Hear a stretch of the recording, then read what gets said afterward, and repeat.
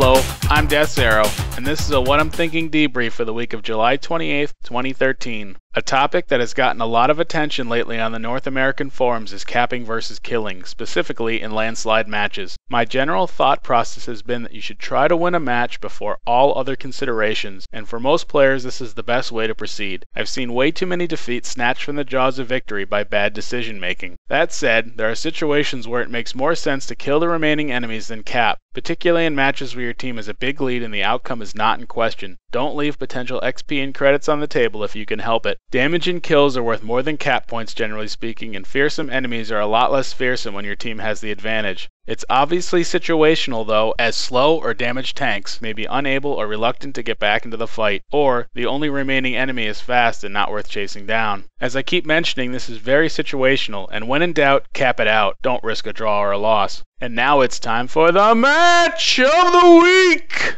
The replay that we'll be looking at is a solo battle from July 28th on Airfield in my T-71. As noted on the loading screen, this is a standard battle. Reviewing tank composition for this battle reveals the following. This is a Tier 10 battle with 7 Tier 10s and 5 Tier 9s on each team. My team has 3 Tier 7s while the enemy team has 2. The enemy team also has a Tier 5 scout. Both teams have a single Tier 10 RD piece. I don't recognize anyone in this battle. As the match loads in, my options on this map are somewhat limited. I see a lot of scouts go north and try to hide behind the rock outcrops at B5. The problem is that you get pinned down and can't leave. My plan is to go middle, use the hill as cover, and look for openings to exploit while being careful not to get spotted in the open. The enemy has a number of big tanks and TDs that I need to be particularly careful about. As the match gets underway, I'll immediately start heading west.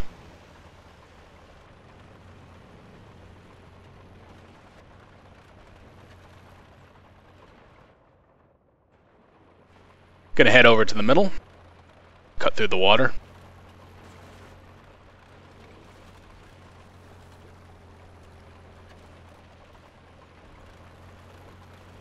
Climbing the hill. Have a T-50-2 in front of me. Drop below the rise so I don't get hit. Hoping that some friendlies will actually hit him.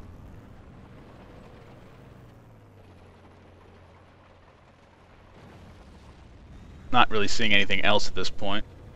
Gonna head back the other way. Really just feeling things out at this point. Not much point in rushing in, I'll get wiped out pretty quickly. Have an AMX 1375 and a WZ 120, as well as an IS-8 spotted in the north. There's the T-50-2 again. Trying to hit him. I track him on my second shot. Can only really see him through that small doorway in that wall up there, so I'm only able to track him here. I can't really get any hits on his hull. And I bounce my last shot and start my reload. Unfortunately, the T-50-2 will likely escape.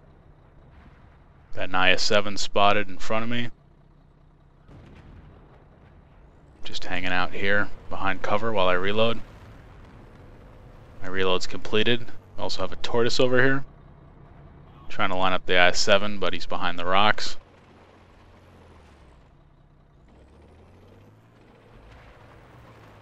Gonna head back towards the middle a little bit. See if there's a hole there.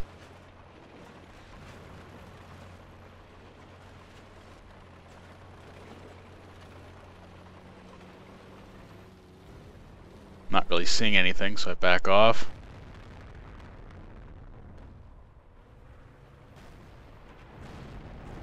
Still quite a few enemy tanks unaccounted for, so I will continue to play this cautiously.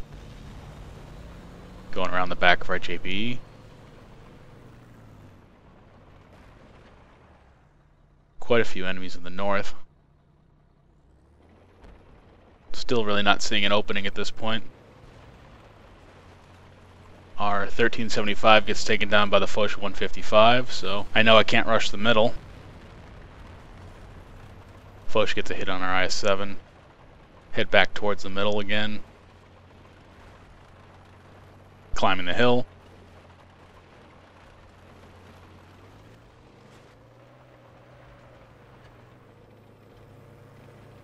Taking a look north, not really seeing anything.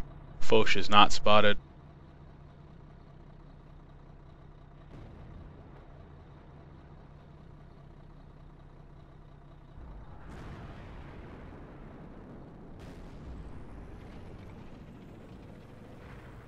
Enemy IS-7 spotted over at K2.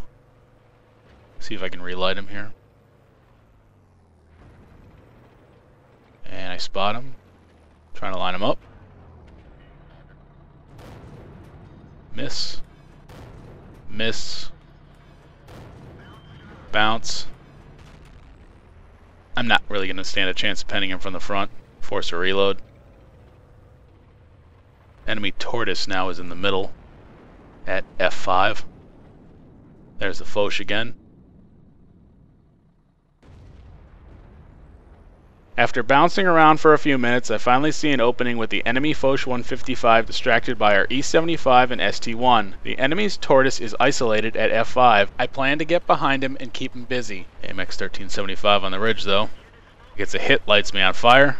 Immediately hit the fire extinguisher and put it out. And I took engine damage, which I repaired with my repair kit. Get behind him. Bounce. Get a damaging hit there on the back of his cupola. Another hit. Third hit. I'm reloading now. And our IS-7 knocks him down with some help from the JPE-100. I'm now going to maneuver into this little notch here, which will get me out of the line of fire of the Foch. 1375 is above me. He won't be able to get his gun on me from that location. Not sure I really see a way out of this position without taking fire.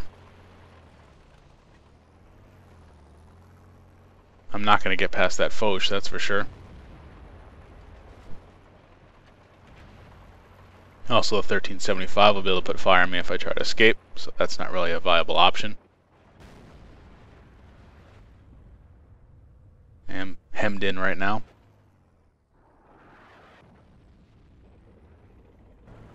T-50-2 is above me now. He'd have to come over the ridge to shoot me. I actually was just able to see the top of his turret, but he backs out quickly enough. I'm somewhat pinned down by the Foch 155, and it's going to be difficult to get out of the spot I'm in. Rather than risk getting taken out, I try an alternative option by climbing the small ridge. Strangely enough, with some jockeying, it's actually climbable. And I reach the top. I'm going to go after the 1375. Cautiously poking around.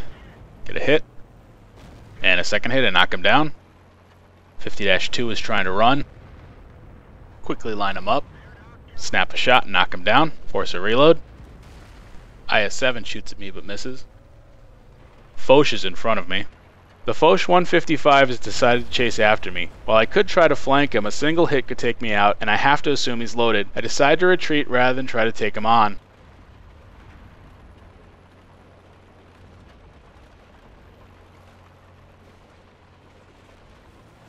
I am now in cover from the Foch.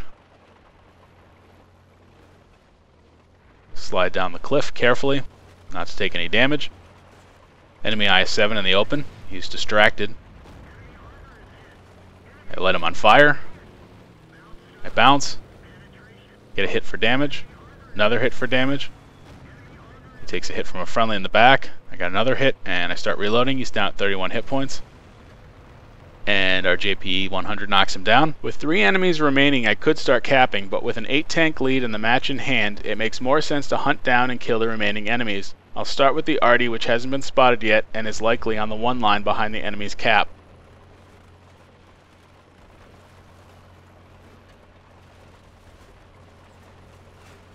Cutting through the town around cap but not going on cap. I don't want to warn the enemy that I'm going that way. Arty is now lit. And he gets knocked down by our E4. Lining up the 5120, I get a hit. Miss my second shot. Third shot is a hit. Fourth shot is a hit. Fifth shot is a hit. Sixth shot is a hit. He's at 7 hit points. I take a hit from him. Lose my commander, but I heal him. And we kill the last enemy for the win.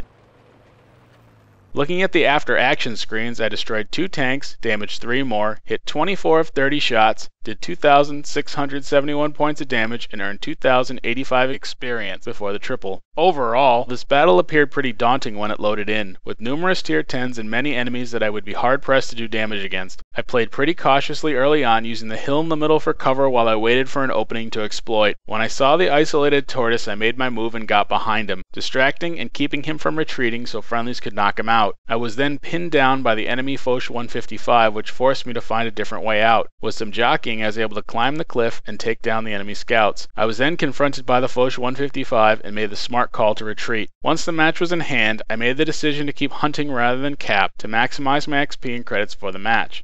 Thank you for watching this What I'm Thinking debrief. Stay tuned for more content soon. Before signing off, I wanted to thank Astrophysics98 for gifting me some gold. It was a surprise and much appreciated. I don't ask or expect anything from my subscribers for making these videos, but I certainly appreciate the gift. Thank you very much.